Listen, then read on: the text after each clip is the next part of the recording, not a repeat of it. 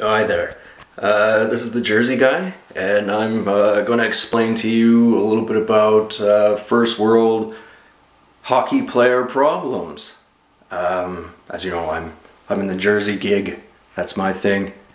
Anyway, there is a problem that does need to be discussed because it's kind of inviting the devil, but you don't really have much of a choice in the matter.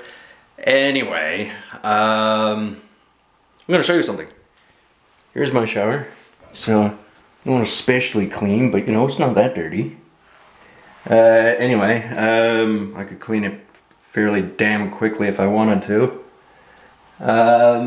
Anyway, there's something. Like, this shower head is, you know, it's decent, right? And,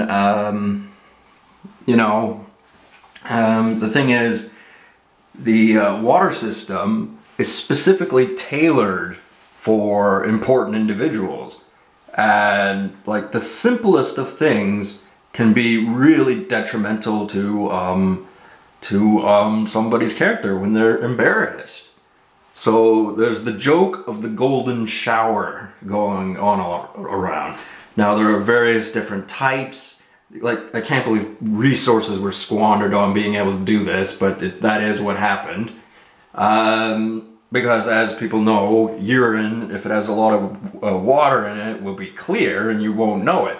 Maybe there's only 1/10 of it in the shower, you know, in the plumbing system, if you're worth a bit of money. Perhaps, you know, there will be times where it is a yellow liquid that does smell like urine and it in fact is not urine. And sometimes it full on will be urine. And you may go, well, what digital editing? There's that factor as well. Why would they even have to bother? They make the effort for important individuals every now and then. I mean, it's, you know, it's not.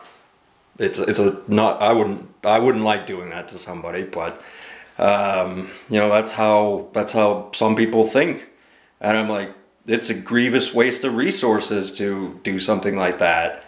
But they always revert back to, oh well, what's in the water anyway, blah blah blah, this, that, and the other. I mean, you look around New York, around the Statue of Liberty, and there's garbage all over the place, and it's just like, yeah, all right. I hate the Rangers, so you know, I despise the Rangers.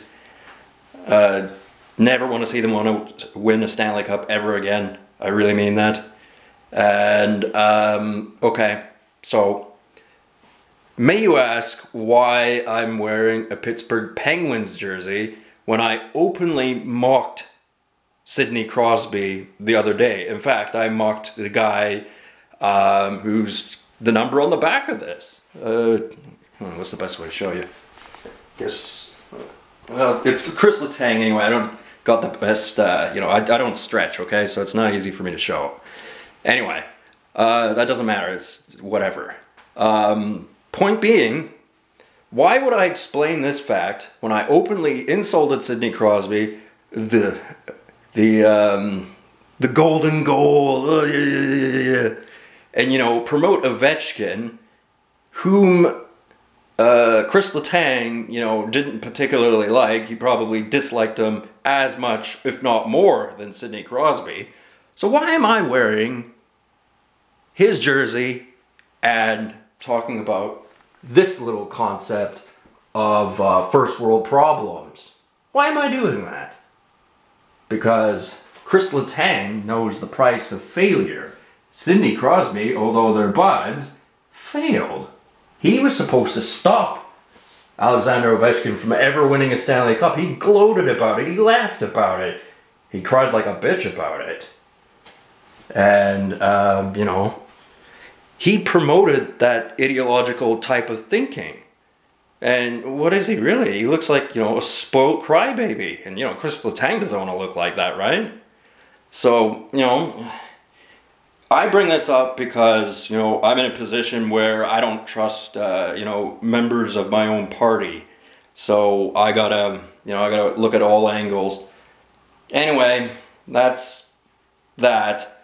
There's something else I wanted to bring up, and that was our sponsor of the day. The sponsor of the day is Sun Chips. They are delicious. They don't sell particularly well because there's a bit of a backlash with potato chips. I was paid in 2 bags of them yesterday. I mean, my credit card doesn't seem to work anymore, so I'm paid in edibles. And 2 bags of potato chips, you know, not exactly what you'd call broccoli and carrots, but it's something. So yeah, we got 2 flavors here. Our garden salsa, I really like that one. And we also got French onion. And, you know, those are what you would call not bad tasting chips. They ain't been on a deal, and for some reason they're put on the bottom shelf usually, so people don't buy them. And with the negative press on potato chips, why would they ever be a negative press on potato chips? It's the same people who have a negative press on alcoholic beverages, and we all know we can't have that, right? So, yeah, that's my message for today, and I'll talk to you guys later. Have a good one.